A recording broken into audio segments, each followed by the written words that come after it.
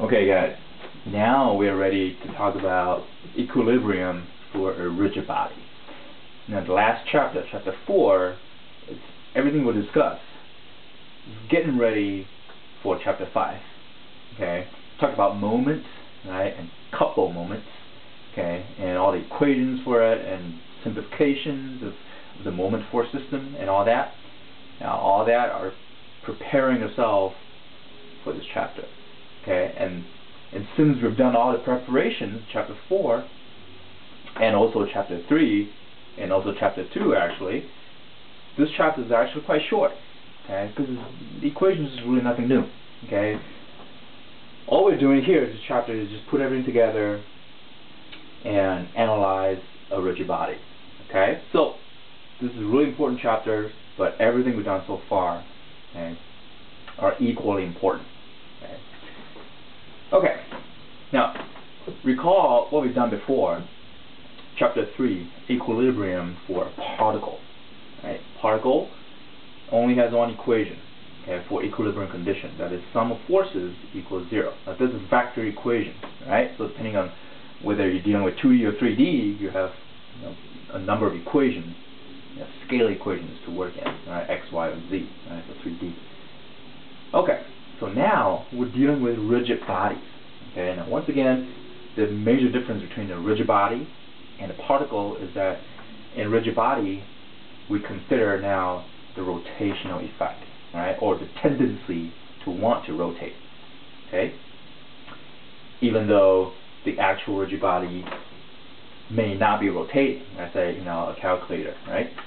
So a calculator can be considered as a particle if the rotation doesn't matter at all. Okay, we don't care about it, the rotational effect. But as a rigid body, now we need to be considering the tendency to want to rotate. Let's say if I pivot it at this point, right, or at this left-hand side. Okay, so it's glued to a wall or something. Okay, so if I apply a force down here, right, so the tendency, right, for this rigid body to want to rotate must be taken into consideration, okay, if you consider this as a rigid body.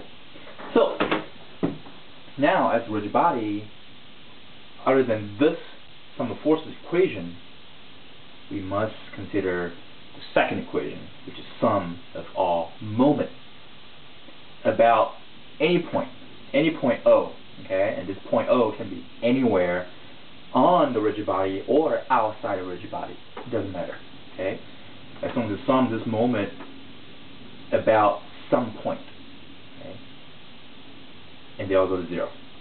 Okay? So these two equations together give you the equilibrium condition for a rigid body. Okay? So this sum of forces equation, it's pretty straightforward, just like before. Okay, just a particle. Alright?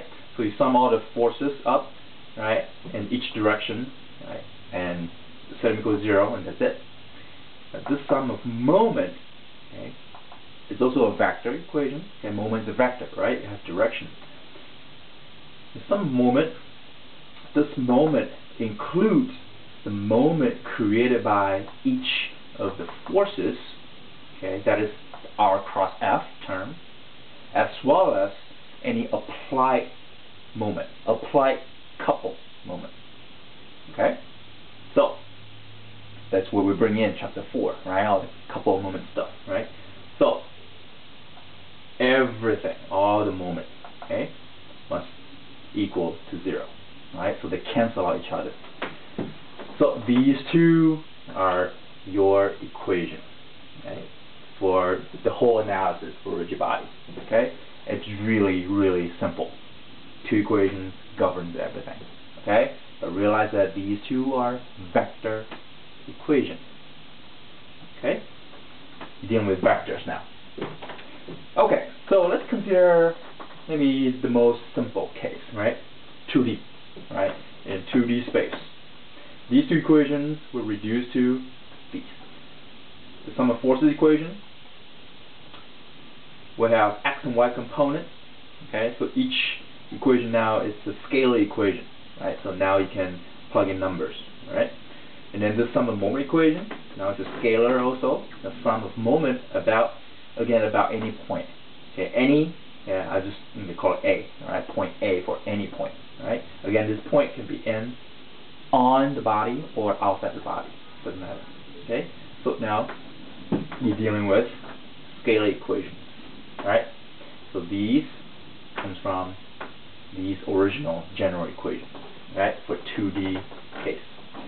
So let's say I have a rigid body, okay, any size, any shape, right, on xy plane, okay, x and y defined this way, okay. So this rigid body is subject to, let's say, 4 forces, okay, F1, 2, 3, and 4.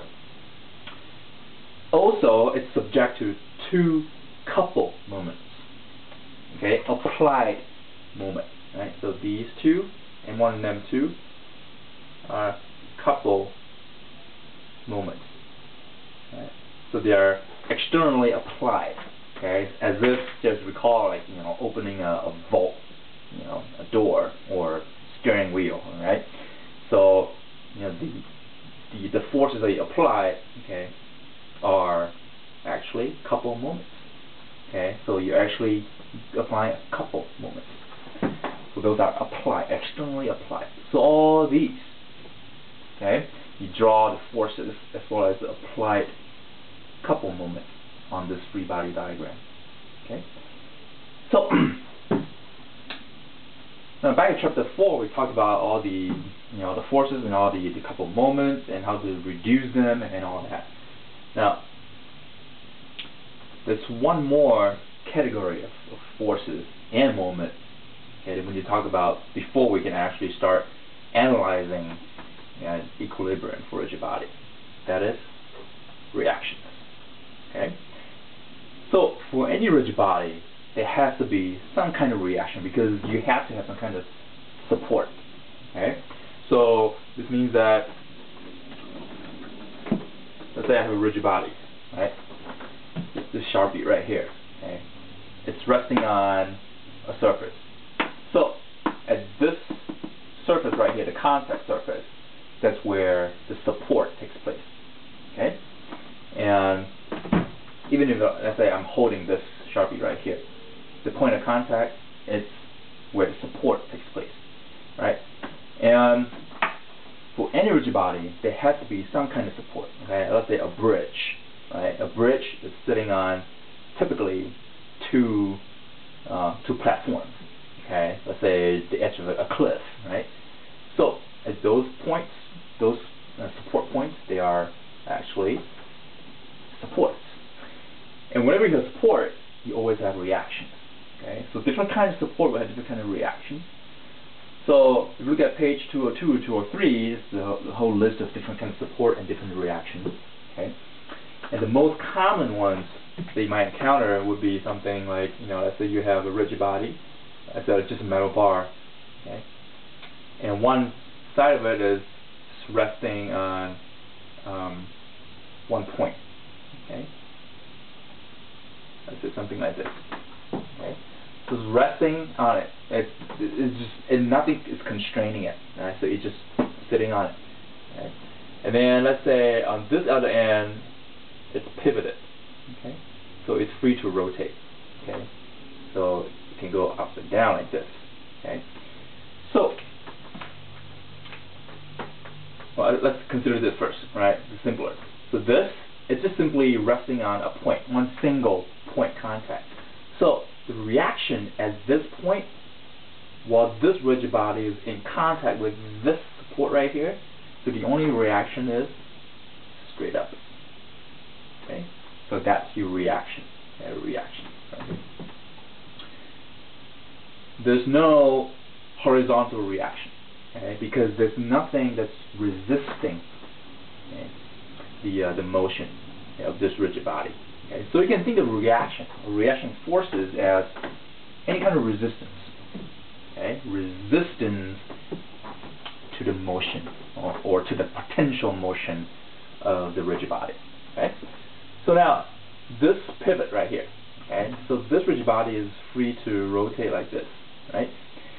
So at this pivot point, okay, let's look at the resistance. Okay, think about it. Okay, we're resisting, we're constraining the motion of this rigid body at this point, okay, in both x and y direction. So therefore, in each direction, you have a reaction force. Okay, call it Rx. Reaction Ry. Okay, because we're constraining this point in either x or y direction. So this point right here cannot move, cannot displace or translate in x or y direction. Right? It's fixed there, but it's free to rotate.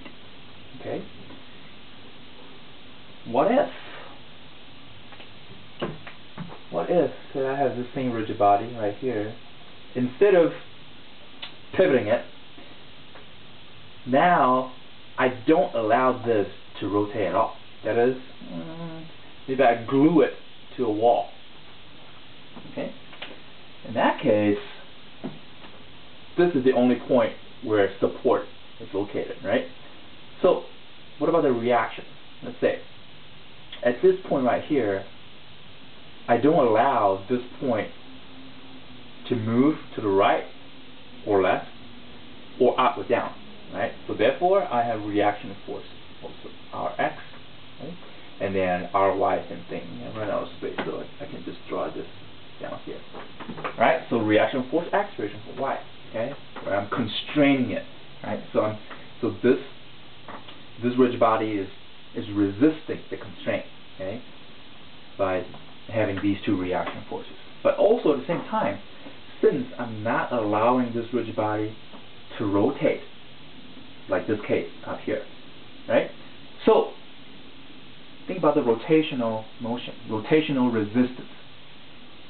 So at this point, this rigid body will also have a counter moment, right? To take into account the resistance to want to rotate, okay? Because I don't allow this rigid body to rotate. So the resistance to rotate simply in the form of moment. I said this is point A, right? So okay, so these three are the reaction. Okay, these are the reactional forces. This is the reaction moment. Okay, so all these. Okay, let me use blue for this moment. Okay, just to be consistent with this picture down here. So all these reactions must also appear in this free body diagram for your rigid body. Okay, so all these forces include reaction forces as well as any applied force, external forces. Let's say, if you push the rigid body, right? So this is externally applied forces. The mass of this rigid body will also be considered external effect. So the mass will have a weight, right? So the weight is considered external force, right? And friction, for example, so it's considered contact force, okay? So any external force, as well as applied moment, okay? For example, couple moment, right? Okay? Or reaction moment. So with all these in place, now here are the solution steps. Okay, it's very, very logical. It's identical to how you solve for particles back in chapter 3. You define a coordinate system first, and then you draw a free body diagram.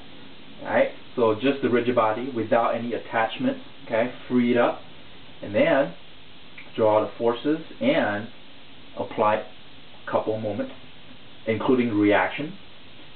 Solve for it, and you bring in geometry, I say trigonometry, okay, if necessary, and that's it. Next we'll look at an example.